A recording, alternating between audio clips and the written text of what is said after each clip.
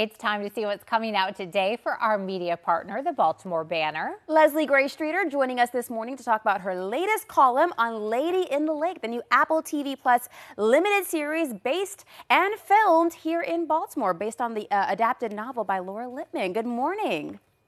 Hi, how are you? We are doing so well. So good. Yes. Happy you're here, as always, Leslie. Oh, let me do this. I do one of these. Yes. Anyway, it's really great. I've got a chance to watch the whole series, but I recapped the first 2 episodes, which come on today on, like you said, on Apple TV Plus. If you don't know, Lady in the Lake, like you said, is based on a book by Laura Lippman, and it's set in 1966. It's about 2 women, one black, one white, whose lives intersect in a very bizarre way. And it's about, lies and secrets and sort of like the 2 Baltimores. And I think every city is unfortunately always segregated, but Baltimore, obviously, like most cities at that time, 1966 very much was. And Maddie, who is Natalie Portman's character, comes across the story of this missing woman who she doesn't remember she's intersected with, whose name is Cleo, who is played by Moses Ingram, who is from here, who's a Baltimore School for the Arts graduate. And it's about intrigue and lies and past that you don't want anyone to know about, all the best stuff that happened with mysteries. It's really good. I can't wait to watch it. Same. Truly. So what does Laura Lippman think about the series?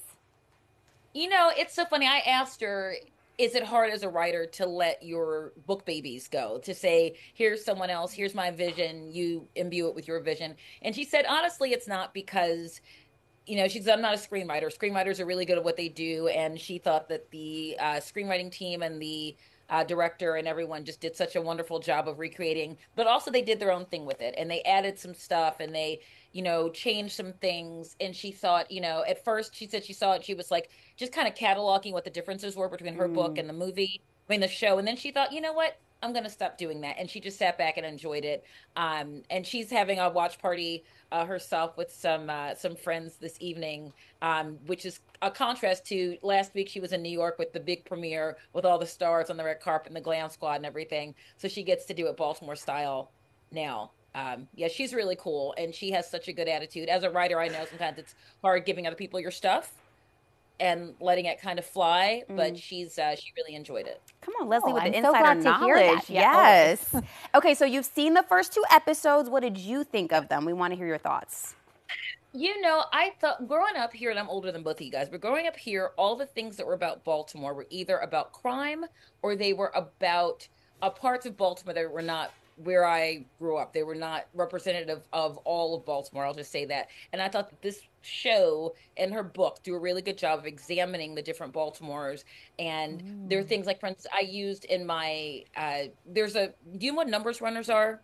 It's like the guys in the 60s where they used it was like a legal lottery, and the people who literally, you paid to take the numbers that you were playing with the lottery over to the gangsters that were going to do the lottery. And I used that term, and my editor didn't know what I was talking about.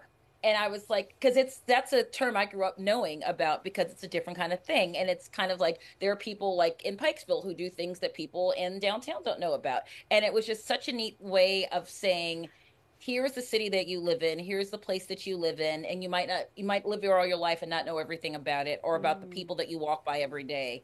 And I thought the show did a really good job of exposing those things. And sometimes we want to know and sometimes we don't. But we know less than we think we do about the very place we live. And I thought it did a really good job of doing that about Baltimore. Okay. We're excited to see it. Exactly. Yeah. Yes, you know what we're going to be doing tonight. Thank you so much, Leslie. Thank you, ladies. And if you'd like to learn more about this story or others from the Baltimore Banner, just head to thebaltimorebanner.com.